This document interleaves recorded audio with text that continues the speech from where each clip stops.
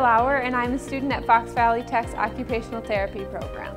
I kind of always knew that I wanted to go to a technical college. Part of it was because of the low cost, and part of it was because I really liked the idea of how career-driven technical colleges are.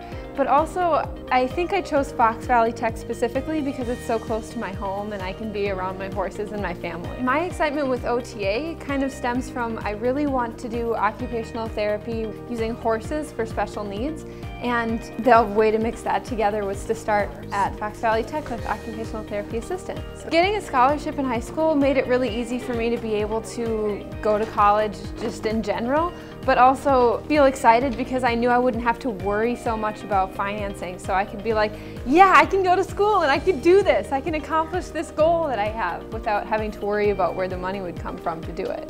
So far, my experience has been super amazing. Teachers are super nice and really want you to learn, which I think is something that is extremely amazing. And I tell this to everybody who asks me, how's college going? The teachers really care and they really want you to learn for the sake of knowing the information rather than for the sake of taking a class, which I just think is really cool.